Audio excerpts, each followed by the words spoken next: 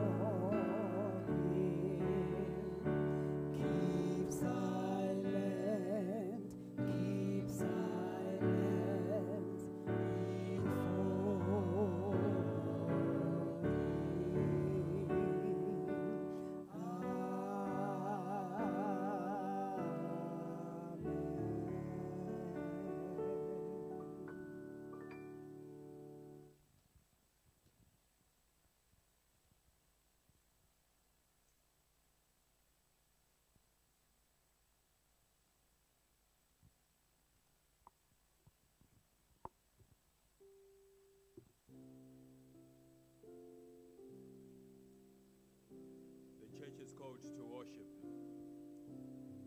God is not a man that he should lie, neither the Son of Man that he should repent. Hath he said, shall he not do it? Hath he spoken, shall he not make it good?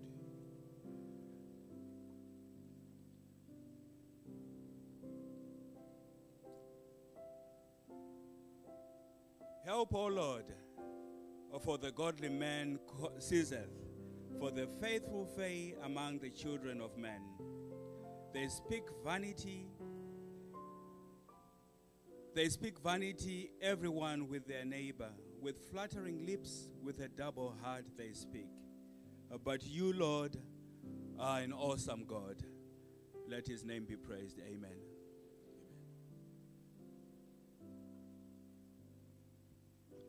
Father, as we come to worship you today, I pray that your presence will be with us. Take full control over everything that will be said and done. And at the end of this day, Lord, let your name be uplifted up and be glorified. In your name I pray. Amen.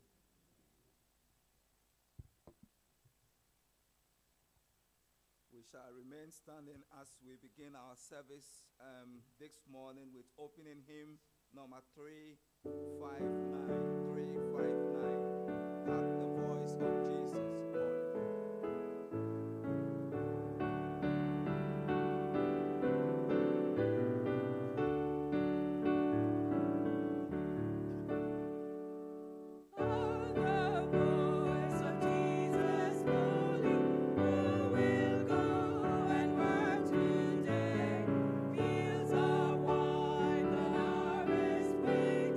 Who will bear the sheaves away?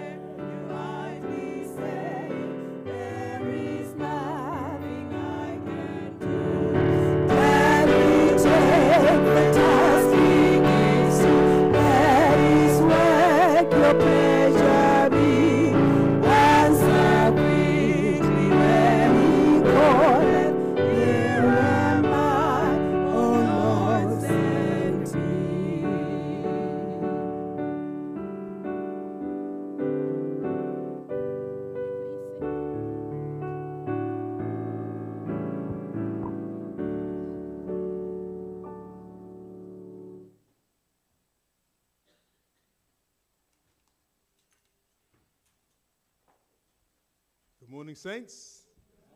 The honor is mine this morning to welcome all of you to the house of the Lord. I want to give all the Plumstead members a very warm welcome. I want to welcome those who are watching online. You could have chosen to be anywhere, but you chose to worship with us today, so praise be to God. I pray that you will be very comfortable today, and I'm trusting the Plumstead members will make you feel very welcome.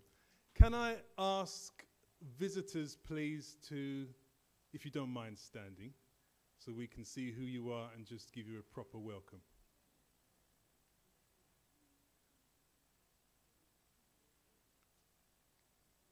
Or if there's someone sitting next to you that you don't know or you know is a visitor, please can you introduce them to us?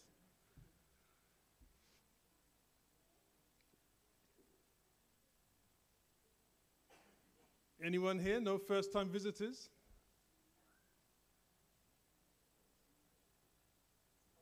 Okay. Thank you very much. And can I ask what your name is and what church you're coming to us from? Oh, praise the Lord, praise the Lord. Thank you for worshiping with us today.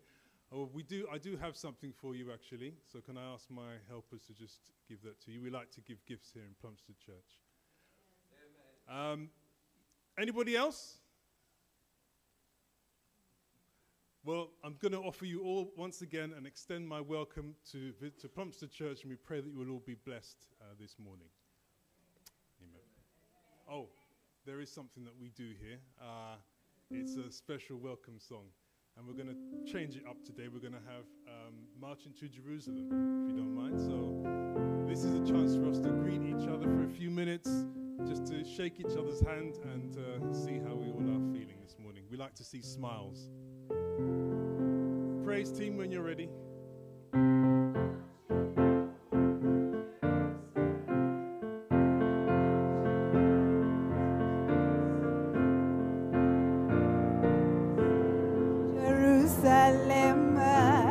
Jerusalem, to Jerusalem.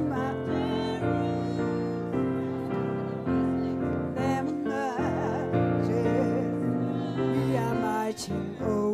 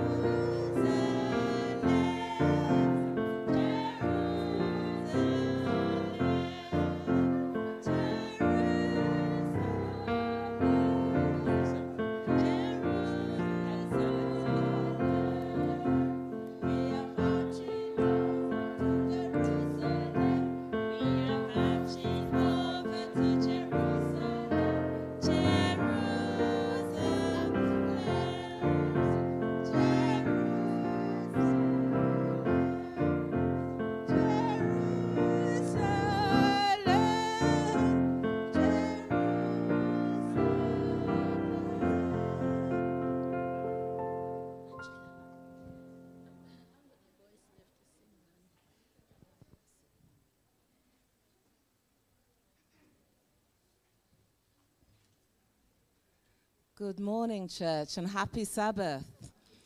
I hope and pray that you're all welcomed to the house of God. So these are the announcements for this week. There will be a lunch after family worship, so please do stay. For the visitors, there's a hall upstairs which you can access by the stairs or by the lift. So do stay and worship with and fellowship with us. After family worship, the Junior Sabbath School are going to be practicing for the Children's Day on the 16th of March. So please, church, when you're directed to leave at the end, please do leave very quietly for me, please, and orderly.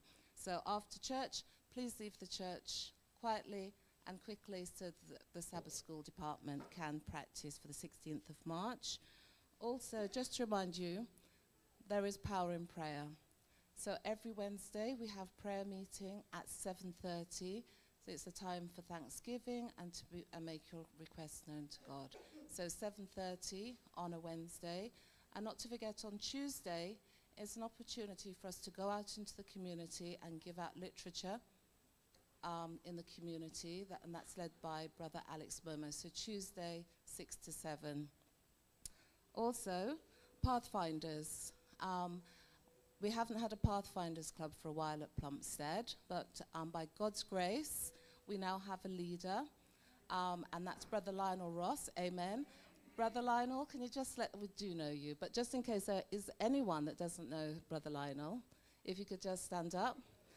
And so Brother Lionel is asking for anyone who's interested in joining the Pathfinder Club, please see him. We do need volunteers to support the club and get it running again. So those are my announcements for this week. Thank you very much, church, and God bless. Thank you very much, Sister Angela, for that announcement. We are so grateful for you coming Sabbath after Sabbath and updating us about events and activities. We are so grateful. Thank you. It has become a custom in Plumstead now that each month, the last Sabbath of each month, we join with those who have celebrated their birthdays in a month. Today is the last Sabbath of February, right? So we have to join with those who are celebrating their birthdays in February. I'm not sure about January. I wasn't here. Was it? Did we do? It was done. Okay, so then may I call all those who are celebrating their birthdays in February to join with us here, right here. Come forward so we will pray with you. You know, remember that it is always good and we need to thank God for the gift of life that he has given us. Sometimes we are always quick in asking and we forget sometimes to say thank you. So those who are celebrating their birthdays in February, please come forward so we can pray with you.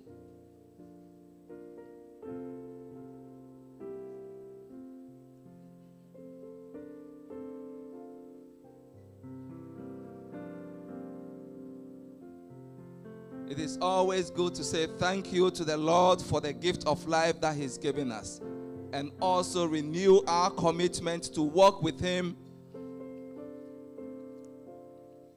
throughout our life journey. So these are the beautiful ones celebrating their birthdays in February. The handsome one and the beautiful ones. We are so happy to join with you to celebrate your birthday and say thank you for the gift of life that the Lord has given you and has given all of us. We wish you a happy birthday, and we pray that the Lord will continue to bless you and bless your household. And also reaffirm your commitment to walk with him throughout your life until time is no more, until he comes and takes his children home. We have a baby celebrating the first birthday. Amen? Amen. First birthday. Okay.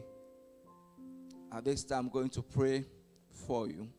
And then after that, the church will join in so we can sing beautiful happy birthday for you. Shall we pray? Heavenly Father, we are so grateful this morning for the privilege that you've given us to come into your house to worship you and to praise you and to glorify your name. Heavenly Father, we say thank you for everything that you've done for us. Thank you for everything that you have done for us throughout our life journey.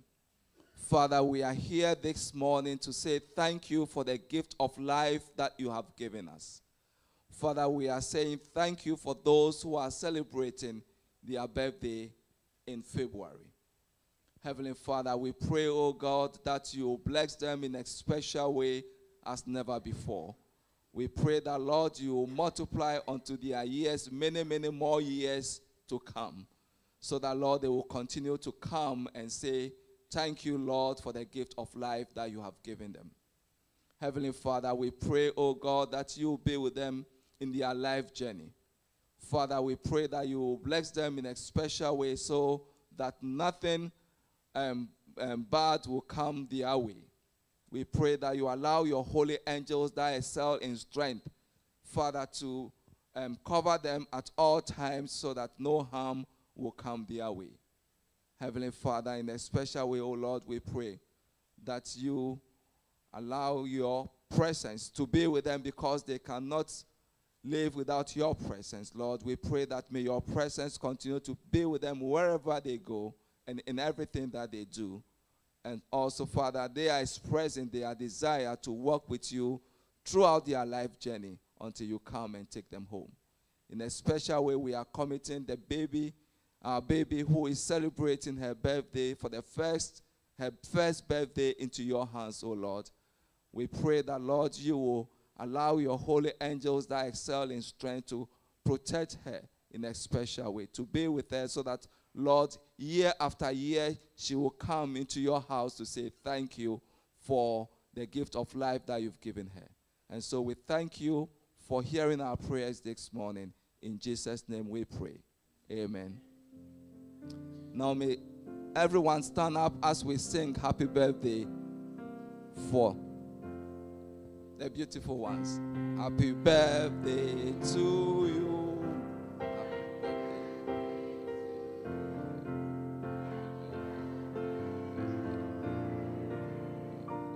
Happy birthday to you.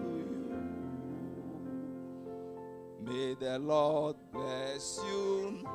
Good Lord bless you. May the good Lord bless you. Happy birthday to you. Amen. May you be blessed. Please sit down. It is time for our children's story. So may I ask, is Sister Pauline here? May I ask all the children to come forward for a special children's story this morning to be given to us by Sister Pauline. All the children, please come forward. Let it shine.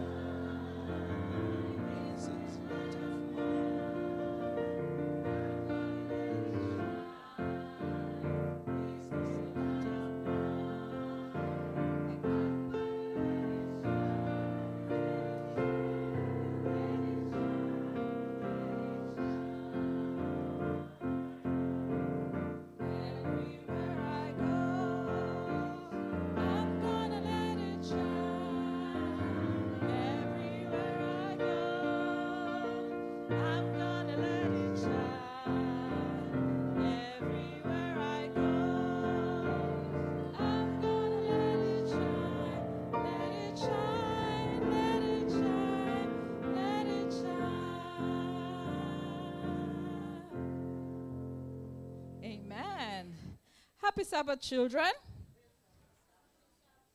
Ooh. Did we have breakfast? Yes? Or should I talk to mommies and daddies? Happy Sabbath, mommies and daddies. There's no way that mommies and daddies would have had breakfast and we didn't have breakfast. So let's try again. Happy Sabbath, children. Happy Sabbath. That's a lot better. Well done. So today, I'm going to tell you a story about a guy on a bike. A guy on a bike transforms 20,000 lives. Can somebody count till 20,000 here? Is there anybody who can count? Okay? All right, so everybody can count. Is there anybody who has a bike here? All right, looks like everybody has a bike. So, my story says, a guy on a bike transforms 20,000 lives. What do you think the story is about? You have a bike. Have you transformed 20,000 lives? Do you know what I mean by transform? Yes? He changed them. He changed them. Whatever he did, changed their lives. Yes? So, can you help me tell the story? Can you just try and imagine, what do you think he would have done? What would he have done? Would you know? Do you know? Yeah. He wouldn't have ridden the bike and then got too old. So he rode his bike and got too old. Yeah? Okay, well, good guess. Good guess, not quite right. So I guess I'm going to have to tell the story myself. All right? But I still need helpers. Can I get 2 boys? 2 boys. Come, come, come. Thank you. I need 1 more. Come. All right. So I have 2 boys. Now, the guys are actually men. But so my boys here are going to represent the men. There are 2 men. One is called Tom and one is called Philip. Who is this? Tom. And who is this? Philip. Okay. So I'll tell you about Tom first. So Tom had a wife and 11 children. Now he lived in a farm. Yes, yeah. 11 children. But this was many years back. Now, unfortunately, his wife got sick. She got pneumonia, and she died and left him with the 11 children. But before she died, she told him, she asked him to promise her that he would help the children to he would make sure that he and the children get to heaven. Now, that was quite a tall asking for him because he didn't know what to do. But nonetheless, he promised that he would do that. Now, let's go to, who is this? Philip. So now I'm going to tell you about Philip.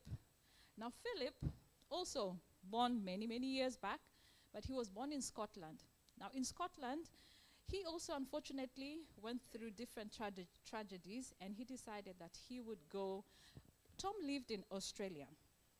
And remember, Philip was born in Scotland. So after this mishaps happened in his life, he decided, no, I want a new life. So I'm going to go to Australia because I want to start anew. I want to start afresh.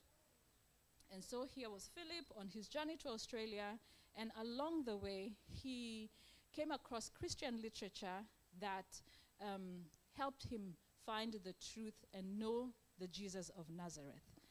And not only did he find a new country, but he also got a new life. All right? So now, how do these 2 people come to get to know each other?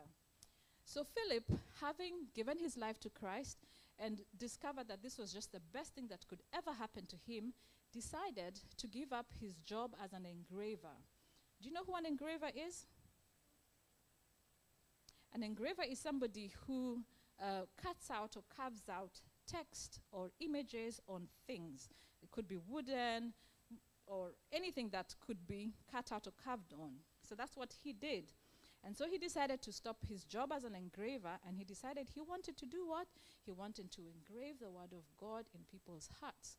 And how would he do that? He would do that by going about sharing the gospel and giving literature, just as he found Jesus through literature. So he decided that's what he was going to do. He was not going to keep the good news to himself, but he was going to go around and give people literature. So this is where the bike comes in. So Philip, on your bike, what do you decide to do? You decide to get onto your bike with literature at the back and ride around the countryside sharing the gospel with people. So now Philip meets Tom. At the time that he meets Tom, he was a strong man, of course, tilling his land, but he was broken in spirit. Why? He had lost his wife, and he had 11 children, and he was supposed to make sure they got to heaven. How? He did not know. But when Philip listened to his story, Philip knew he had a solution for Tom. So what did he do? He gave him literature, and specifically the book, The Great Controversy. So Tom got to study. It was difficult to understand, but with persistence, he got to understand, and he discovered that this is exactly what he needed. This is the exact solution that he needed that would help him to fulfill his promise to his wife. So Tom accepted the gospel. He accepted Jesus Christ, and because he decided that this was too good to keep to himself, what did he do? He shared the message with his children. How many children did he have? He had 11 children. So he shared the message with his 11 children and 5 neighbors who also had children. So this story happened way back in the 1800s. So you can imagine from the 1800s to now, how many other people these children and families shared the gospel with. So many people, actually more than 20,000 if we counted. Now the question is, do you think you too can transform lives? Can you make a difference in other people's lives? Can you? Can you share the gospel with others? Or should I rephrase? Do you share the gospel with others? In your school, do you tell your friends about Jesus Christ? Do you? Is there anybody who tells their friends about Jesus Christ? You do? Well done, well done. Is there anybody else? Or do we think it's only Brother Alex's job and mummies and daddies to share the gospel with others? We come to Sabbath school and we enjoy the stories, isn't it? So we too can tell others about Jesus. I'm sure you know that Children's Day is coming up. Are you going to invite your friends to come? No? Okay. So I would like to encourage you to invite your friends to come. But not only that, I would like you to share the stories of Jesus with your friends too, so that they too can know about Jesus. Now, in the South England Conference, I believe the theme is Inspired for Mission. And not only that, the Bible tells us that we need to go, therefore, and spread the gospel to all the world. And so that means that everybody has a responsibility to share the gospel with others. And whereas I may share the gospel with other ladies or women or people my age, I can share the gospel with you, but I can also, you can share the gospel with your friends. You can tell them about Jesus. Better still, you can tell them about the stories that you are learning. Yes, you are still growing and learning, but you can share with them the stories that you enjoy. Okay? So I'm going to give you a challenge. And the challenge is, I'm going to give you a pamphlet. All right? And it has a story that you can share with your friends. And that can be the beginning. Okay? So when you run out of these, I'll give you one, and you can share this with your friends in school, because remember, we are telling people who don't know about Jesus. Yeah, we're telling them about Jesus. We're telling them that he loves us and he died for us and he's coming back for us, and he's going to come back very soon. Do you want to go to heaven by yourself? Don't you want to take others with you? Yes? It would be nice if we all went to heaven. So it's important to share with our friends and our families, okay? So, my helpers, can you make sure that everybody gets one of these? Nico? Here, give one to your brother.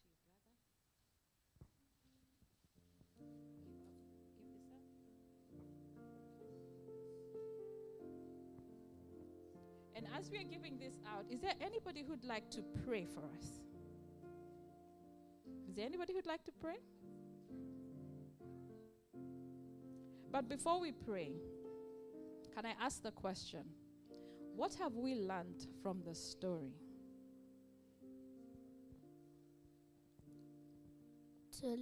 To share the gospel to other people who don't know the gospel of God. Amen. Okay. So I trust that you're going to do just that, and that you're also going to invite your friends to come for Children's Day, that they too can get to know more about Jesus. All right? Okay. Oops, our pamphlets are falling. So I'm going to invite Pastor Cindy to pray for our children. It's not easy, as we have seen. They have said, it's difficult. And it's difficult for adults too, because I know when Brother Alex invites us to come and go and share, not many people show up. So Pastor Cindy, please pray for all of us to be able to share the gospel with others. Let us pray. Dear God in heaven, we're so grateful to be called by your name, to be called your children, both young and old. We are grateful that we can call you our Father. We are grateful that we can call you a friend and a brother. Yet we know you are the King of Kings and Lord of Lords.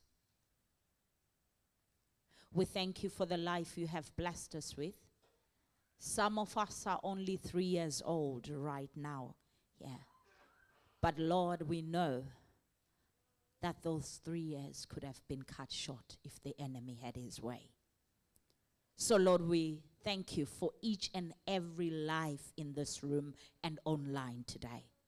And I pray, dear Father, that all of us, young and old, Father, will be inspired to share your gospel. I pray for these little children, dear Lord, that you will build a hedge of protection around them, that you will protect their health. You will protect them even when they go to school or nursery, dear Lord, that no bully will find them attractive. I pray, dear Father, that they will find favor with all the other children and with the teachers, dear Father. I pray for their play. I pray for their future, dear Lord, that it will be bright, that amongst these children right now that came for this story, dear Lord, we will get professionals, we will get preachers, we will get your children who will work according to your will. So I pray, oh God, that as you protect them, help us as adults to lead them in the right way. I pray, dear Lord, that we will not be an hindrance in what you have called them to be. But Lord, as per the lesson today, I pray that they will not grow to share the gospel, but they will start now. As they do, we pray, dear Lord, that we too as adults will be inspired to do the same. In Jesus' name, amen. So you can come now or later for your pamphlets to share, okay?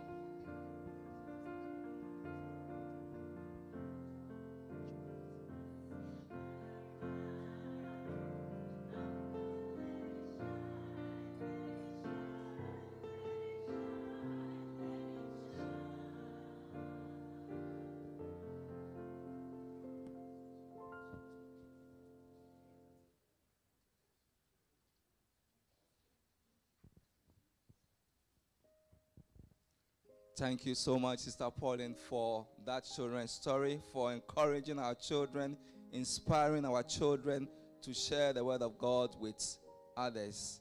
And we are also happy with that family, 11 children in the family, which is a football team on its own. At this time, it is time for our tithes and offering. And when it comes to our tithe and offering, what comes to mind first is Malachi chapter 3, verse 10. That is what comes to mind when we talk about tithe and offering.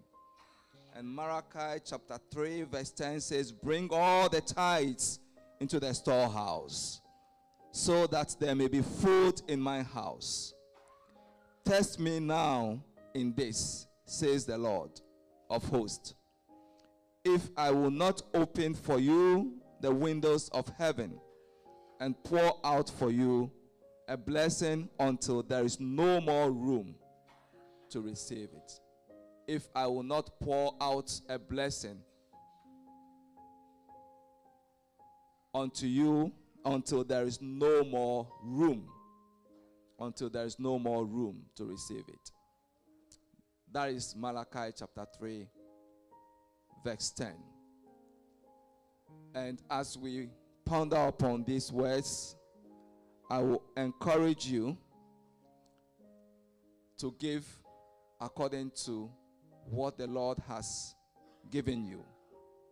And also, please remember to give the combined budget offering, so that we'll be able to maintain all our equipments and maintain the house of worship. Also, at this time, I will ask the deacons to stand with me as we pray for the tithe and offering. But before we pray, may I also remind you that you use 7Me app to return your tithe and offering. That is the way forward when it comes to tithe and offering. And so we have to be conversant with it now, because very soon the basket will not go around and we will only be using the app to give our tithe and offering. We are in a cashless society, and as you are aware, the banks very soon will not be taking cash. And so please use your 7Me app, activate it now. And also, if you have any issue with your 7Me app, please come and see me, or come and see any of the elders or the treasury department, and we'll sit down with you, help you to set up the app, and you'll be up and running. Shall we pray? Our Heavenly Father, once more, Lord, we have come with our tithe and offering. You said that if we text you in this, you pour out a blessing unto us that there will be no more room to receive it. Lord, this is your word that you have spoken. And because your word is always true, Lord, your children are about to give their tithe and offering. We pray, oh God, that you pour out your blessings upon them, that there will be no more room to receive it. And so, Lord, we pray as we give faithfully to your cause. We pray that, Lord, you will bless the offering that we are about to give, and you will multiply it, oh Lord, so that it will go a long way to further your cause and hasten your soon coming. And so we thank you for the privilege to give faithfully to your glory. In Jesus' name we pray. Amen.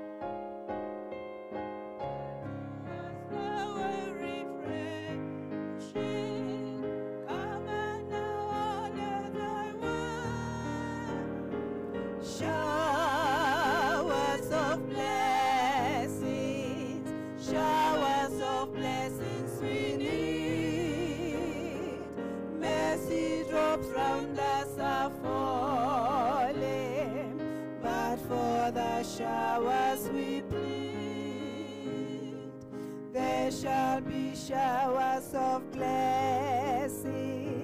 Send them upon us, O Lord. Grant to us now a refreshing. Come and now honor thy word. Showers of blessing, showers of blessing we need. Mercy drops round us are falling, but for thy showers we plead.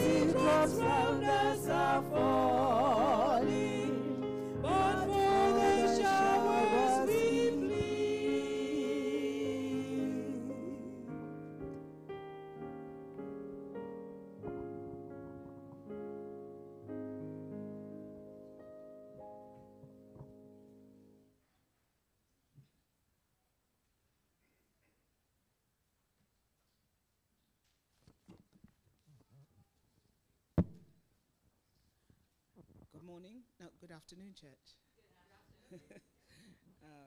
It's come to the point in our worship where we can all come to the throne of grace and talk to our Maker.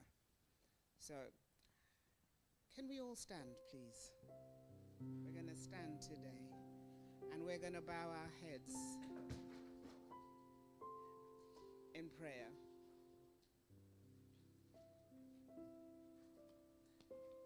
I don't know if anyone has a specific prayer that they want to come forward and talk to the Lord about.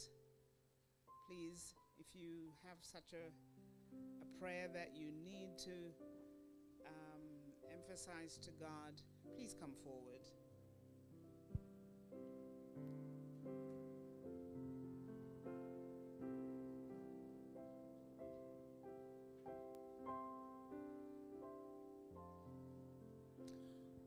We are here again, dear Father in heaven.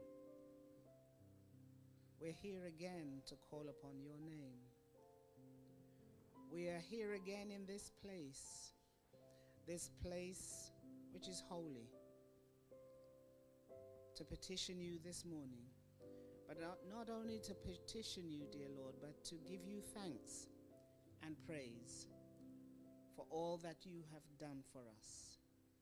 We have come physically to this building, but there are those who are online who are joining us at this moment in time to petition you also.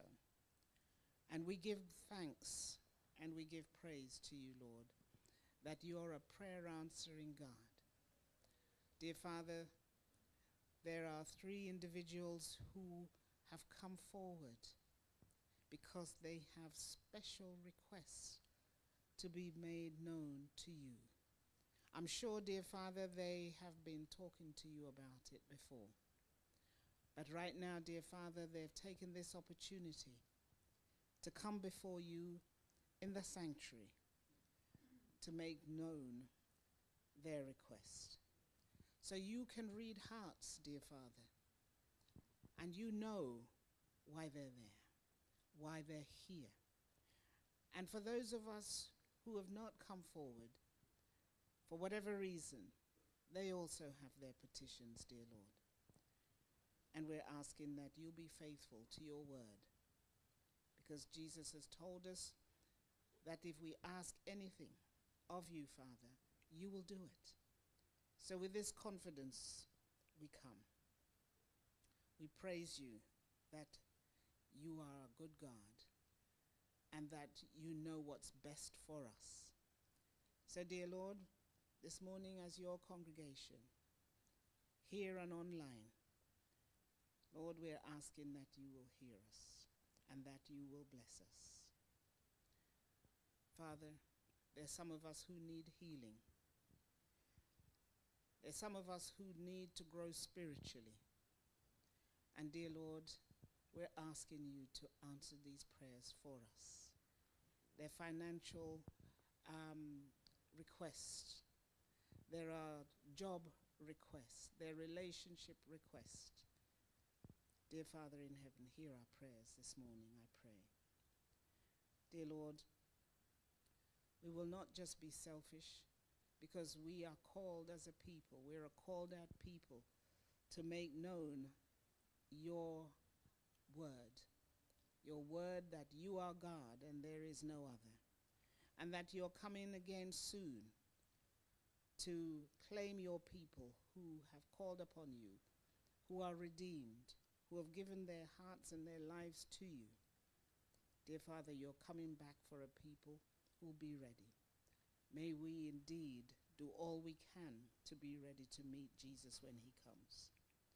So, Father in heaven, we pray for our community, the community that we worship in, the community of Plumstead. Dear Lord, we're asking that you will be with these people and that they will see the signs on the building. But more than anything else, they will see the signs of every one of us, that we are akin to you, that we are related to you, dear Father, that we, oh Lord, worship you. That's what we do here every week. Father in heaven, I pray that somehow we will touch those we come in contact with and that they will get to know you better. Father, we pray for the government of this land. Your word encourages us that we should pray for our leaders, the leaders of the countries that we reside in. And so, Father, we're asking that, dear Father, the laws that they will make will not be oppressive laws to oppress your people. Dear Father in heaven, we pray that they too will come to know you, whom to know is life eternal. Dear Lord, we pray for the people in Gaza. Oh Lord, you see the suffering there. And it's not just Gaza, Lord, but Israel. It's not just Israel and Gaza, Lord, but wherever there's turmoil, we're asking you, Father, that you will put in your appearance. And we know that your word said that there'll be wars and rumors of war until you come, dear Lord. But dear Father, protect your people. Protect the innocent from the ravages that Satan will send our way. Father in heaven, we want to give thanks for hearing this prayer. But we also want to pray for your servant who will step forward in a moment or two to present your word to us today, Pastor Barrett. I pray, dear Father, that your Holy Spirit will rain down in this place, and more than anything, Lord, rain down upon Pastor Barrett, that she will give the message that you have for us today, and may we receive it with all humility and apply it to our lives, because you know that this is what should happen today. Bless us, I pray, in the name of Jesus Christ. Amen.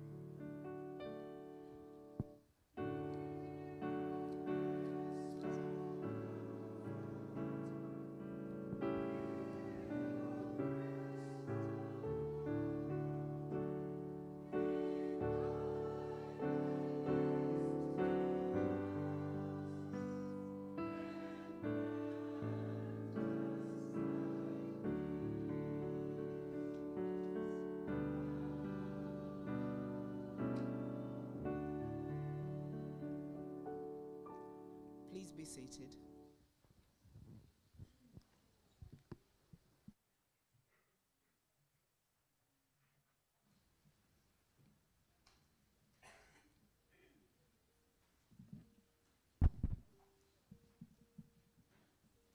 I have the privilege this afternoon to introduce the platform party.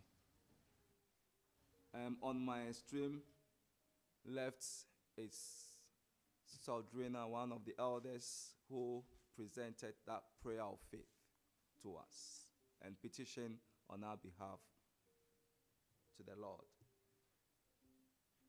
And then we have Brother Jonas, who gave us a warm welcome this morning.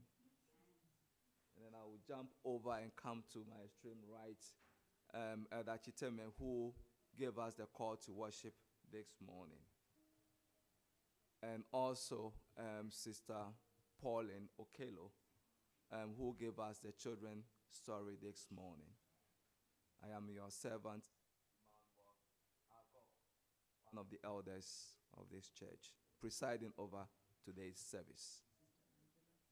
Sister Angela, also not forgotten Sister Angela, she gave us the announcement this morning.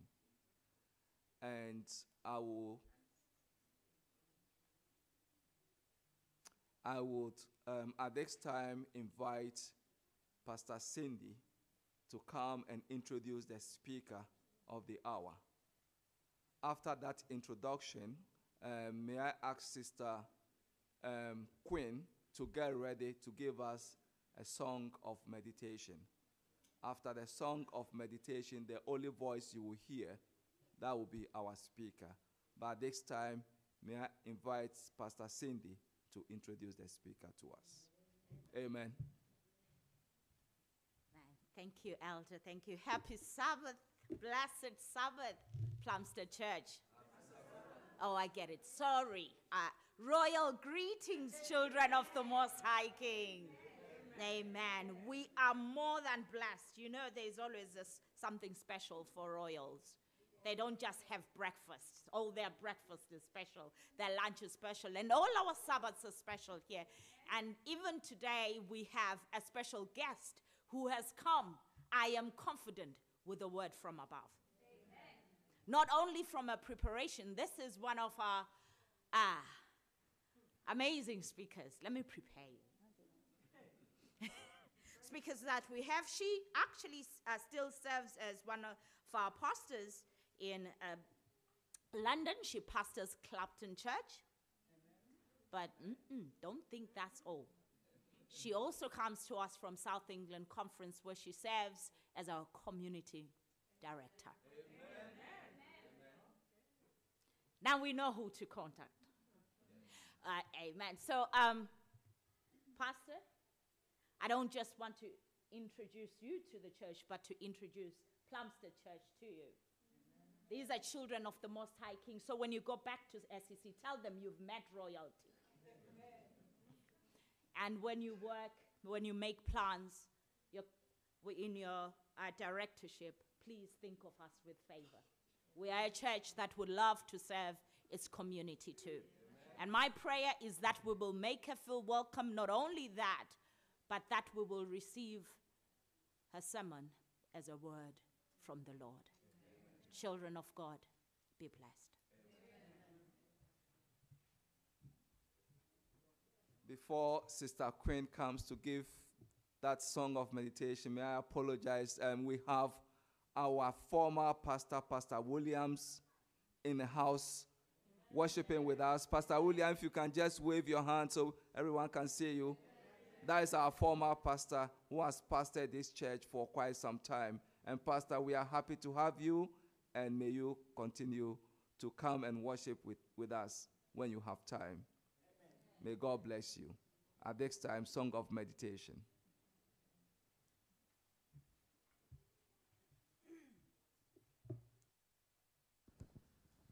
Happy Sabbath, Plumstead Church. I want to say to our visiting pastor that indeed Plumstead is a royal church. As you've heard, Sister Queen. And I'm going to invite King David. That's my husband. His name is David. And Princess, my daughter, to come and join sing with me.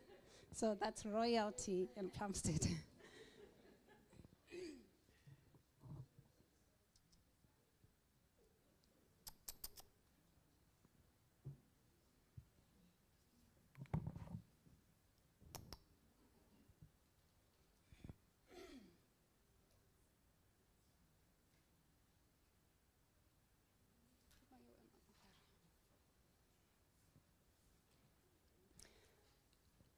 I believe since we are all here, there isn't any other place we would have wanted to be than being at the seat of Jesus.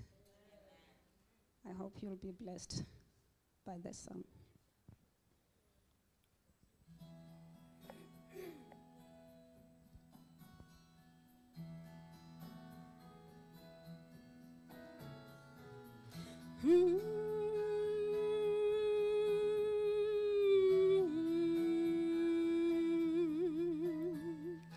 Sitting at the feet of Jesus, oh, what words I hear him say. Happy place, so near, so precious. May it find me there each day. Sitting at the feet of Jesus, I would look upon the past.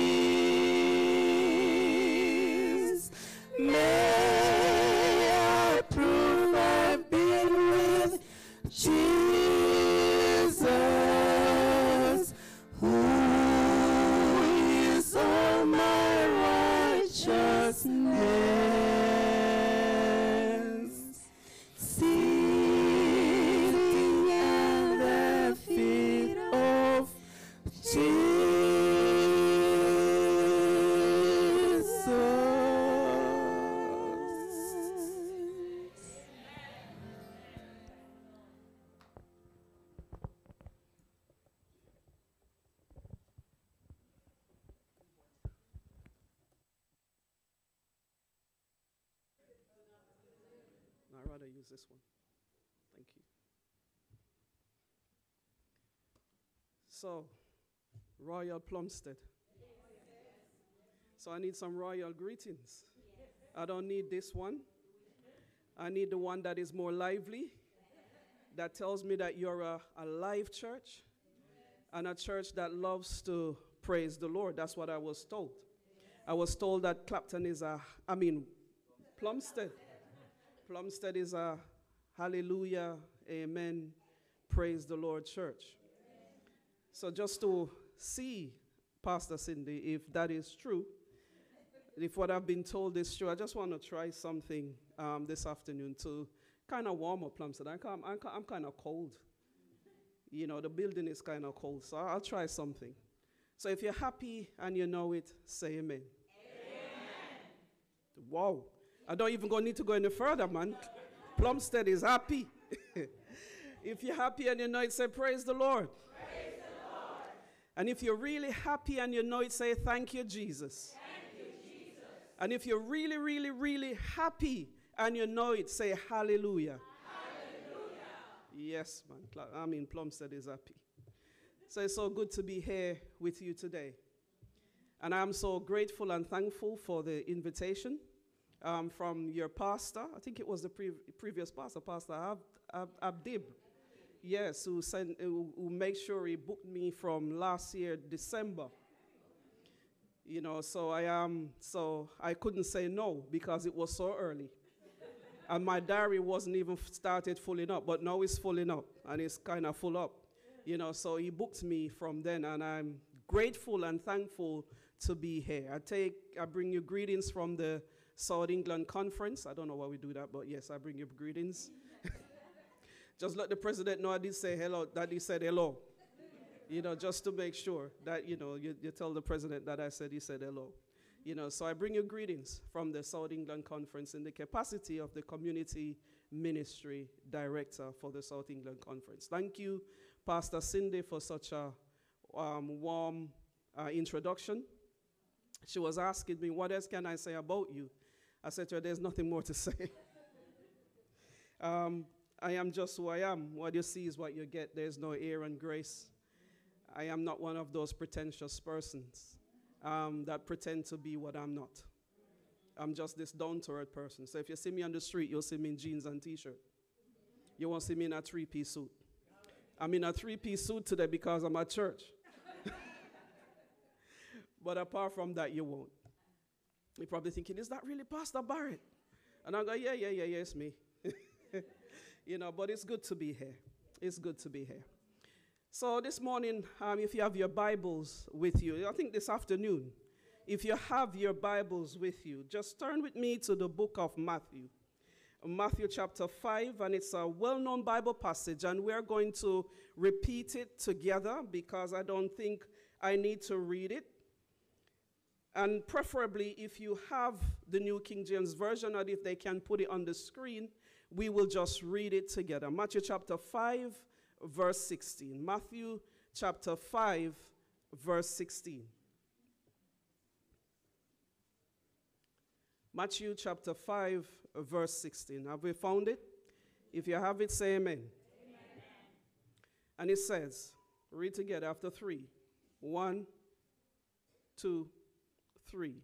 Let your light so shine before men that they may see your good works and glorify your Father which is in heaven. This is the word of the Lord. Father in heaven, we are just here today to worship you.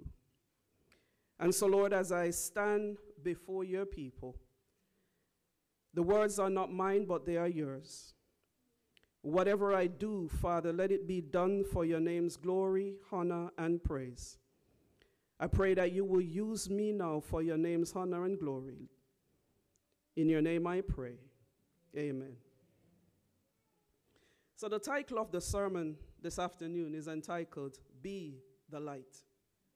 Be the light. So light is both obvious and mysterious. We're bathed in yellow warmth every day and ward off the darkness with fluorescent bulbs every evening.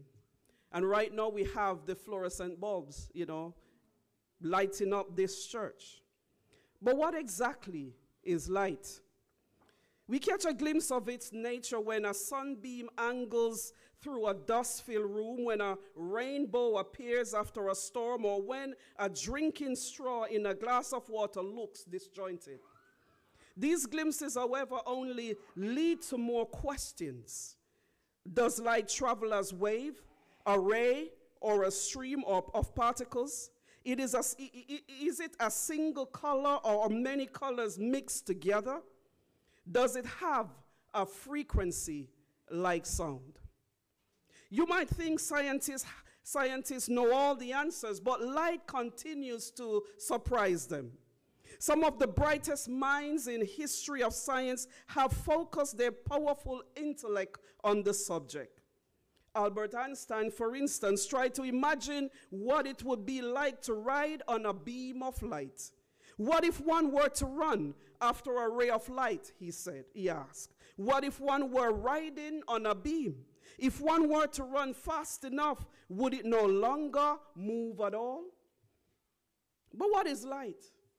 You see, according to the Collins Dictionary, light is a radiant energy, usually referring to electromagnetic radiation that is visible to the human eye and is responsible for the sense of sight.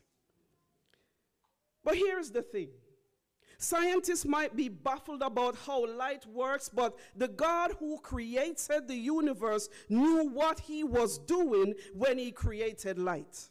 He knew how important it was going to be to humanity, and so you read in the creation story, you will find that light was the first thing that God created. So when you read Genesis chapter 3, verse 1, it said, then God said what? Let there be what? Light, and there was light. So in the Old Testament, you will find that it is rich in its many uses of light as a metaphor for spiritual illumination and life. Psalms 27 verse 1 said, the Lord is my what? Light and salvation, whom shall I fear? And Psalms 119, 105 said, thy word is a lamp unto my feet and a light unto my path. Isaiah 60 verse 19 said, Isaiah promises that Israel, that the coming age of the Lord himself will be their everlasting light. And Isaiah 42 verse 16 said, I will lead the blind in a way that they do not know, in paths they have not known. I will guide them. I will turn the darkness before them into light, the rough places into level grounds. And Psalms 119, 130, the unfolding of your words gives light. It imparts understanding to the simple. So it was no coincidence to me then that Jesus in the Sermon on the Mount uses light to describe what is required of us. It was a sermon that details how we should live and behave. It was a sermon detailing the Christian lifestyle. But one thing I like about Jesus just does not tell us to do something for which he does not lead by example. So in John 8 chapter 12, Jesus said, I am the light of the world. He who follows me shall not walk in darkness, but have the light of life. When you read this, it could mean one or two things. It could mean, number one, it can mean either the light that which issues from the source of life, or the light that gives light. But when it comes to Jesus, it means both. You see, in this passage, it means more. Jesus is the very light of God come among men. He is the light which gives men life. Jesus, just as the flowers cannot blossom if they do not see the sunlight, so our lives can never ever flower with the grace and beauty of they ought to, until we are radiating with the life of Jesus, with the light of Jesus Christ. But Jesus didn't just say that he was the light. He also demonstrated how he was the light. So throughout his ministry, the Bible says that he went about preaching, teaching, healing. So when you read the gospel, some of the things that Jesus did is well documented. He cleansed the leper, gave sight to the blind, raised the dead, fed the hungry, preached the gospel, cast out demons, calmed the storm, and died on a cross. You see, so as the light of the world, Jesus is exclusively the source of spiritual light. No other source of spiritual truth is available to mankind except Jesus Christ. So there are two types of light in this world. We can perceive one or both or neither. You see, when we are born in this world, we perceive the physical light, and by it we learn of our Creator's handiwork in the things we see. However, although that light is good, there is another light, a light so important that the Son of God has to come down in order to both declare it and impart it to us. Therefore, when Jesus says that he is the light of the world, it simply means that he is the light of truth, the light of the word, and the light of eternal life. Those who perceive the true light will never walk in spiritual darkness. So those of us who perceive Jesus as the light and know Jesus as the light can never, ever walk in darkness. So when Jesus said that we are the light of the world, he knew what he was saying. He wasn't telling us to do, or he wasn't telling us to be something that we cannot be. Because the moment we decided, Pastor Cindy, to follow Christ, we are to be his light. We cannot be a Christian and do the opposite to what Christ did. Jesus does not demand that we produce our own light. We must shine with the reflection of his light. And if we haven't got the light of Christ in us, whose light are we shining? Who are we following? What are we doing? So Jesus, so when Jesus said we are the light, it simply means that we are his light. We are to shine his light. So in other words, Jesus just does not demand that we produce. He doesn't demand it. Jesus can't say, well, produce your own light. He knows that we are not the creator. And so the creator said, let there be light. And then the creator came back and said, I am the light of the world. That means that I need to follow Jesus, who is the light of the world. So when I follow Christ, who is the light of the world, then I will reflect Christ's light in me. Shine from us should be a result of the presence of Christ within our hearts. So when Jesus said that we should be the light of the world, what did he mean? And I often ask myself the question, what does that look like? You see, a light is first and foremost something which meant to be seen. I am sure that no matter what you do, you cannot hide these lights in here. You could draw the curtains, you could do all that you can, but you still can't. Somehow, these lights is going to shine through. You will still know that you left the light on in the building, because people will see it and say, you know what, the church is closed, but the light is still on. So you cannot hide light.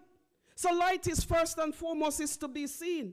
It cannot hide. So then being a Christian is something that is meant to be seen.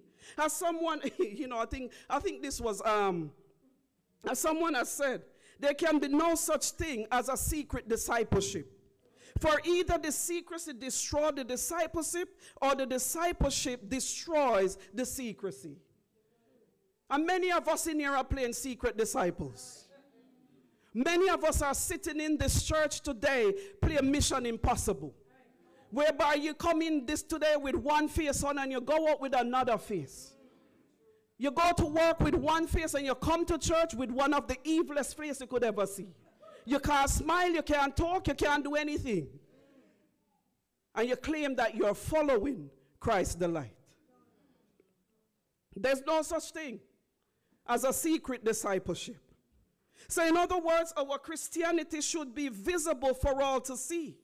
You see, we are Christ's hands and feet, eyes and ears. And if we hide what Christ has given to us and what he has done for us, how will the world know that there is a loving Savior who died for them? How will they know if we as light do not tell them? That's why Jesus makes it clear that we are the light of the world. And he just did not just say that we are the light of Plumstead or wherever we may live. He said we are the light of the world. That means anywhere that we go in the world, we need to let our light shine. When Jesus said we are the light of the world, in other words, we are his instruments. And we must be played to his tune. But many of us become Christ's light, and we decided we are going to dictate to God how we work for him. We are going to tell him, no, I can't do this, but I will do this. No, I can't come to church, but I will stay in my bed and watch TV. I'm not throwing any words. You see, we cannot be a follower of Christ and dictate and tell him how we want to operate. You see, some of us don't even want people to know that we are Christians because we are afraid of what they will say or how they will behave towards us. But Jesus makes it clear that if we do not confess him before men, he will not confess us before his Father. And can you imagine, all your life you've been serving Christ, but you're a secret disciple. And so when Christ comes, and you're ready for him to confess you before his Father, look at you and said, I know you not. And then you go away and you're thinking, but why? Didn't I do this? Didn't I do that? But no, you didn't. You refuse to confess him before men. And so Jesus is saying, if you refuse to confess me before men, I will not confess you before my Father.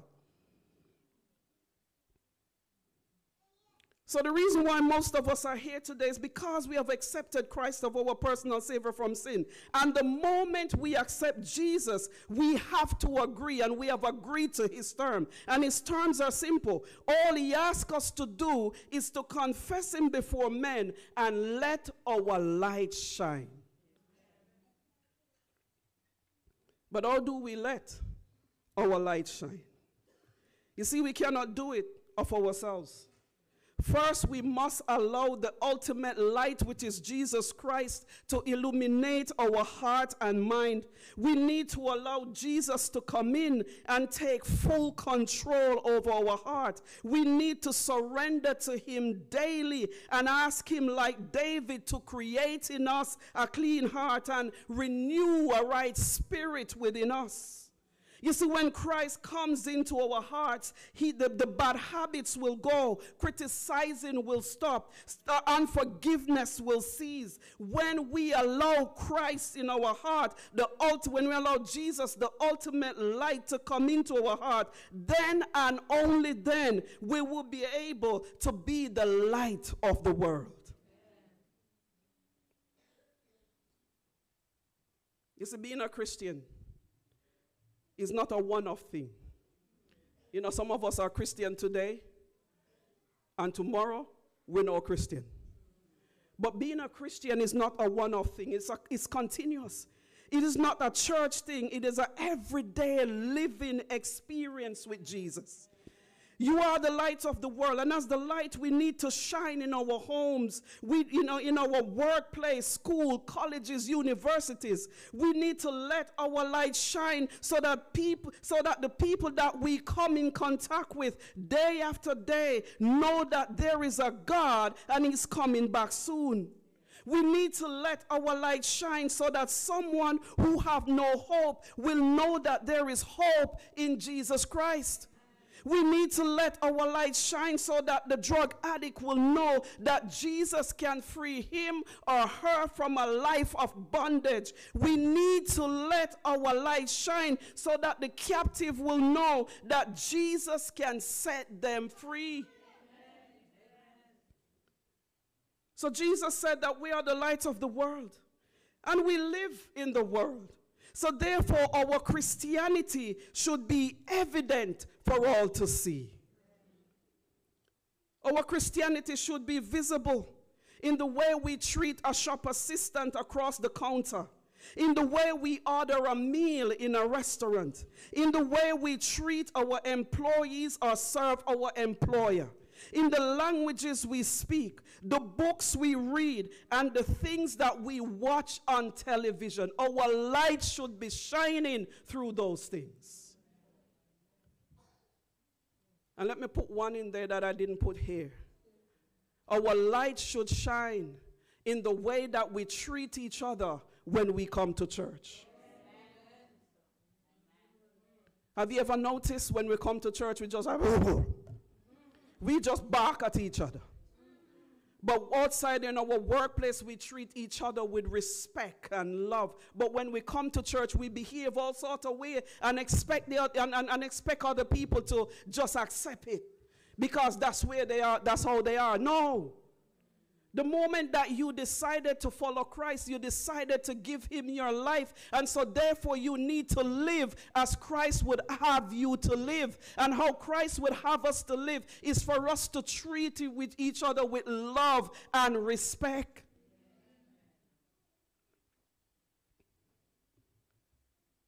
You see, when we, that's how Christ, so just as how a candle into a room, just as how we take a candle into a room to dispel the darkness, likewise the light of Jesus Christ has to be taken into the darkness of sin that engulf the heart and lives of those who are not following him. You see, the condition behind having this light is that we follow Jesus. So if we do not follow him, we will not have the light we will not have the light, the truth, or eternal life. Jesus said, I am the light of the world. You see, as true followers of Christ, we will never follow the ways of sin, never live in a state of continually sinning. Rather, we repent of our sins in order to stay close to the light, which is Jesus Christ. She said, just as the moon has no light of its own, reflecting the light of the sun, so are we to reflect the light of Christ, so that so that all can see it and see Christ in us. You cannot hide light. That's why the Bible said you cannot put your light under a bushel, because as much as you might put it under there, it's going to shine through. And if we are Christ's light, we need to shine through in everything that we do. Whether we have trials or tribulations, we need to shine through them so that those who don't know Christ will want to know him by the life that we live and the things that we do. We need to be the light.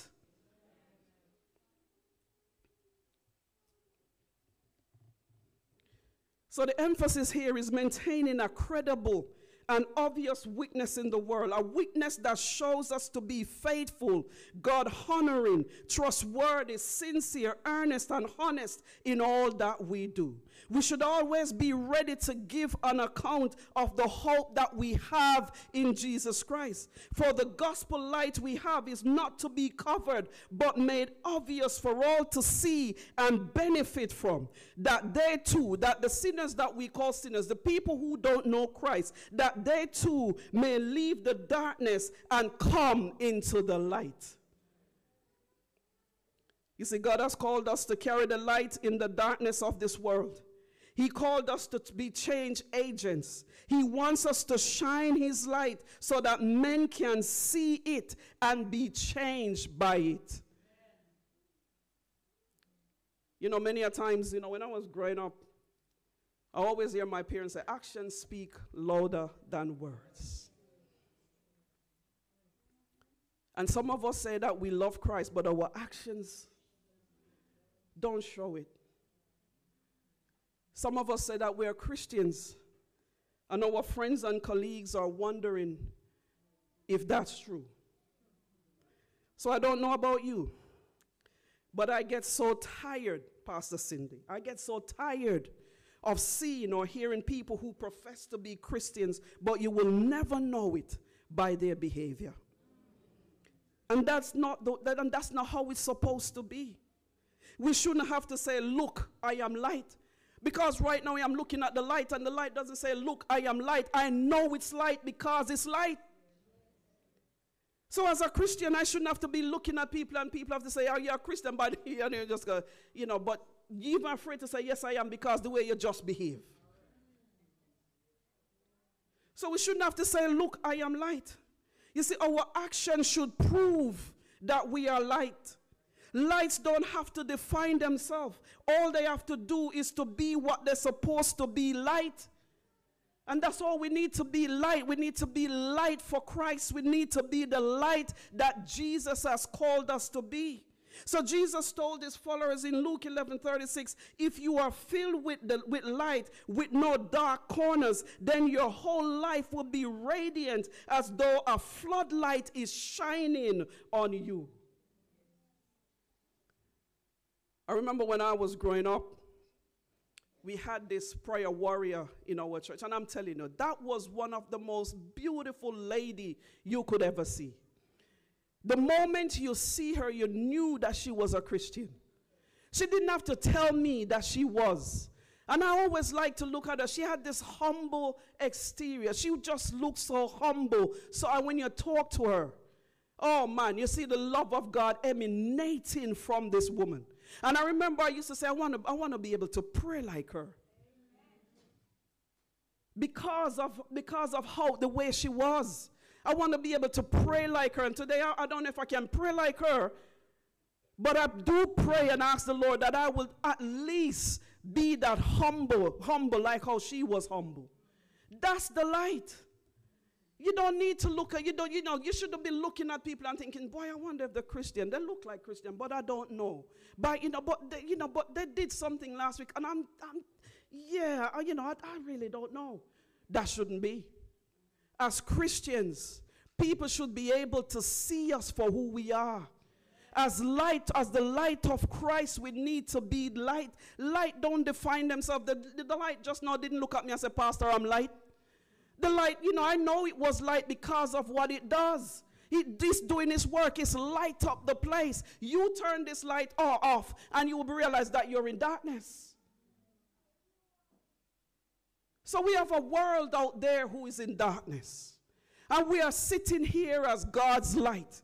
But we are refusing to shine in the darkness because we don't want people to know that we are light. But when we allow Christ in, and when we decided to get rid of our pride and get rid of our backbiting and criticizing, and when we decided that we're going to forgive as God has forgiven us, then Christ will be able to enter into our hearts, and he will shine his light in us, and we will become the floodlights that we need to be for him. You see, when we accept Christ and allow him into our life, we cannot and we should not be the same. There must be a change. And Ephesians 5 verse 8 to 9 said, for you were formerly darkness, but now you are light in the Lord. Walk, is said as what? Children of light. For the fruit of the light consists in all goodness and righteousness and truth. What I just said is what Ephesians is saying, and I'm just backing it up with scripture so you know I'm not lying. So Ephesians says we need to be light. We need to come out of the darkness and step into the light. And he said we not only need to be light, but we must what? Walk as children of light. For the light consists of what? All goodness and righteousness. So as the light of Christ, are we walking and living the life that will draw someone to Christ? Ephesians 2 verse 10 said, for we are what? His workmanship, created in Christ Jesus for good works, which God prepared beforehand so that we would walk in them. And if we are God's workmanship, are we letting our light shine?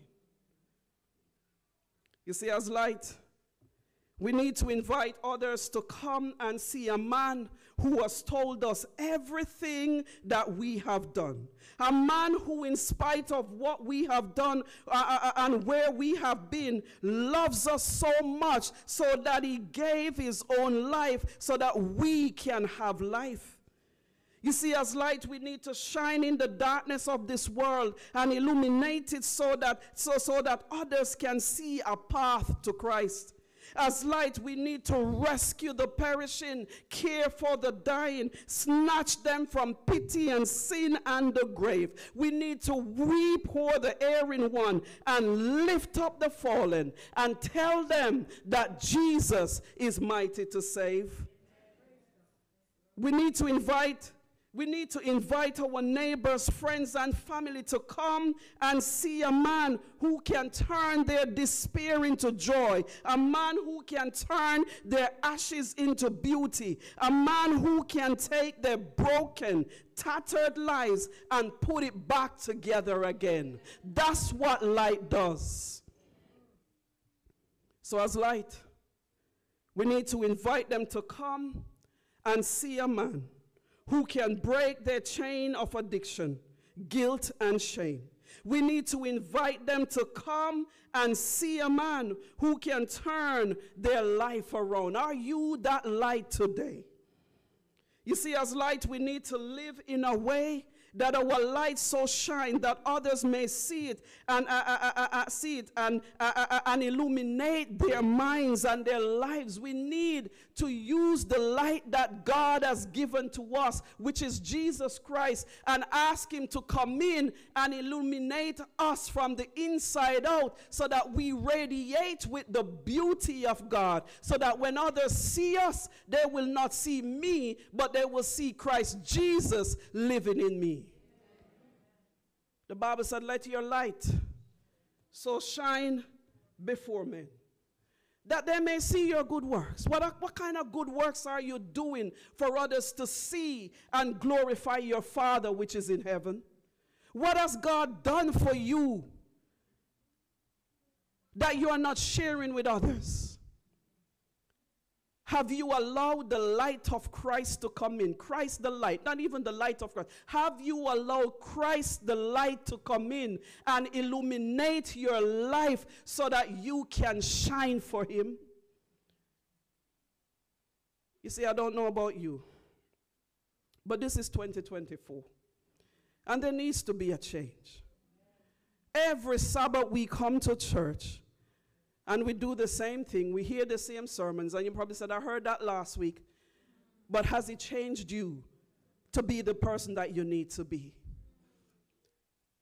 Jesus said, let your light so shine before men. Is your light shining before men? Is it shining before your brothers and sisters?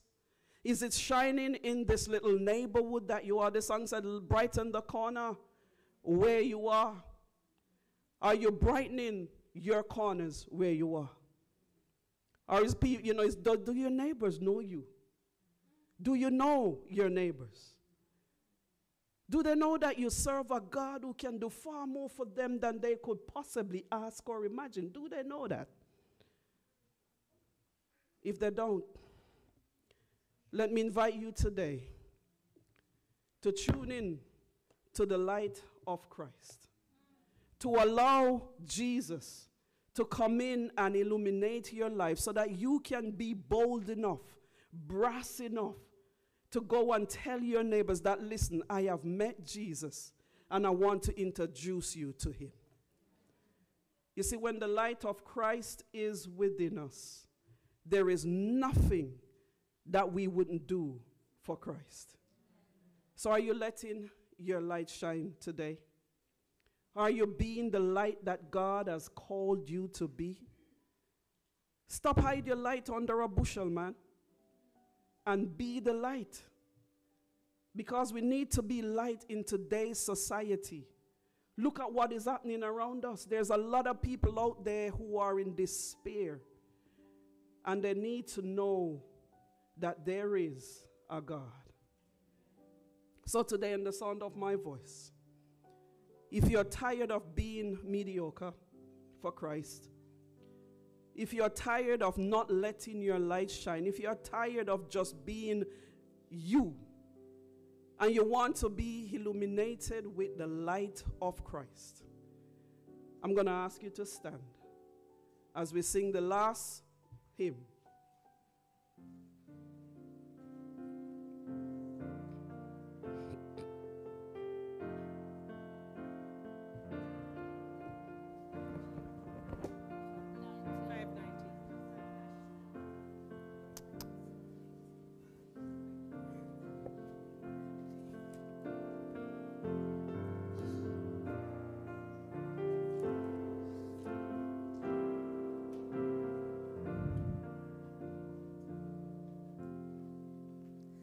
This little light of mine, I'm gonna let it shine. This little light of mine, I'm gonna let it shine.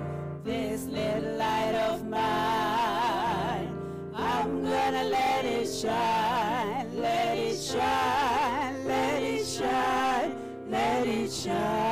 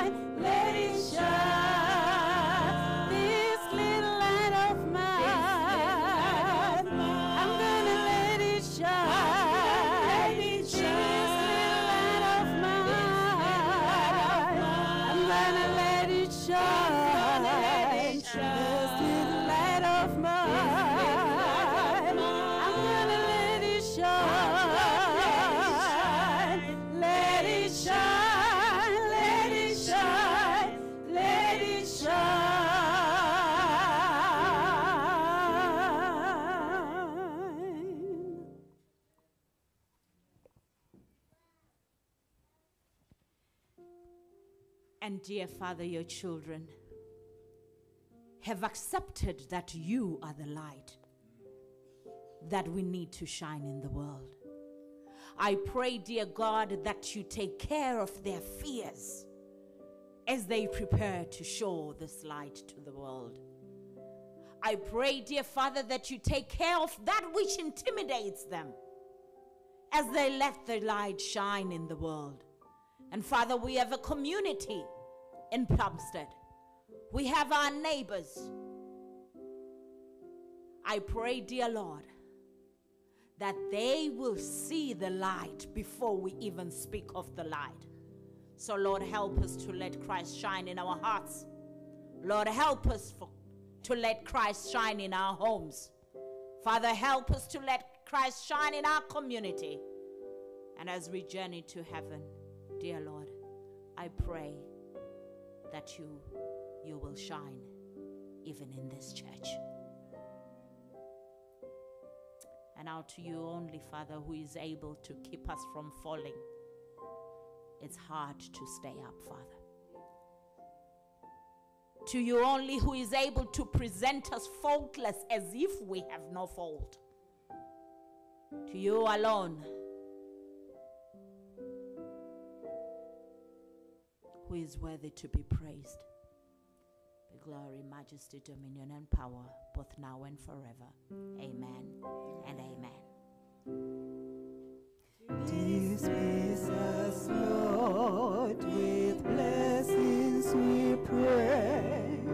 As from thy worship we go our ways. Guided lives conflicts all through the day. Saving thy kingdom, thine be the praise. Amen.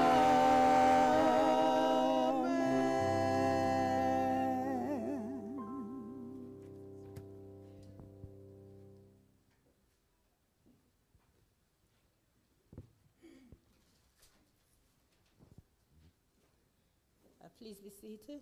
As we've been led out, we'll sing number 511. I know whom I have believed, 511.